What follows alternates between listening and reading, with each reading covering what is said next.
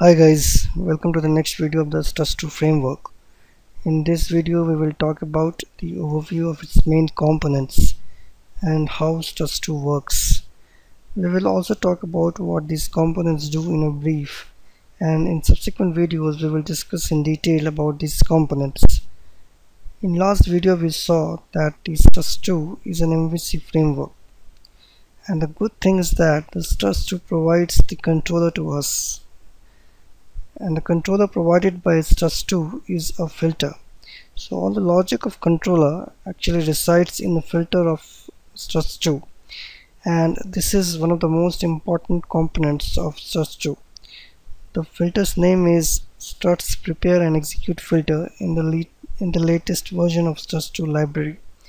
Earlier they were using Filter Dispatcher as controller in older version of Struts, but now it is deprecated in recent releases. You will find the mention of the filter dispatcher filter as a controller in so many books or tutorials because they are following the older version of Struts. So don't worry, we can just replace the name of the controller from filter dispatcher to Struts Prepare and Execute Filter. Everything else can remain the same and it will work fine. To use it, we actually need to declare this filter in the deployment descriptor web.xml file using the filter and filter mapping elements. Once we declare this in web.xml file, then all the requests to the application will be routed to this controller. So from there onwards, Struts takes the control of HTTP request. Now whenever a request comes in, the first thing what it does, it checks for one configuration file named struts.xml file. It searches this file in the class path of the application. So this file could be present in either the webinf classes folder or webinf lib folder, and this configuration file is our second main component of Struts. All the configuration related to our application is kept in this file. Now one thing what the controller does is it reads the XML file while booting up and loads it in memory in some form of objects, so that it can just check the objects in memory instead of reading the XML file every time it needs it. So like this the execution of a controller will be faster in reading the configuration file. Now the question is, what does the controller do after reading the file? The controller tries to find an action class for the corresponding request URI. So our next important component is an action class. This is the point where the controller hands the controller to our class.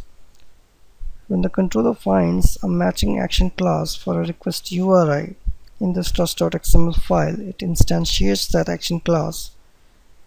And if it doesn't find a matching action class, then it instantiates a default action class. We'll see what is the default action class later. After that, it populates the action class properties with the input request parameters.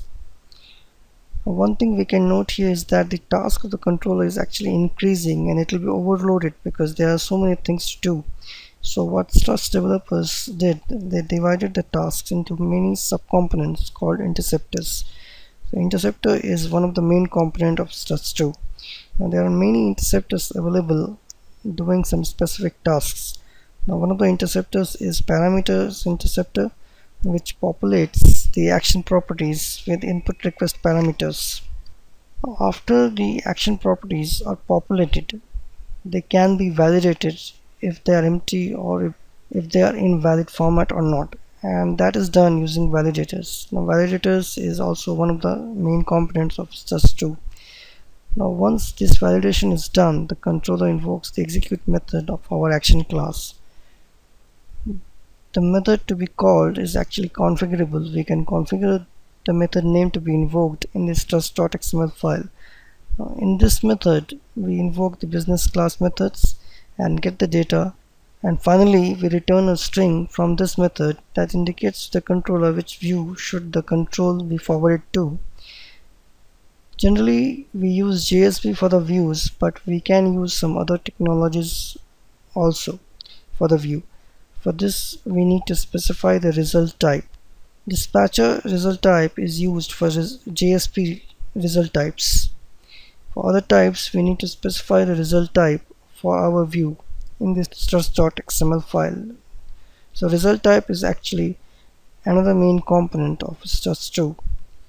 So now we discussed about the main components of struts2. Let's check on an overview how struts2 works. Now when a request comes in, the controller consults the configuration file to determine what action class to invoke based on the request URI.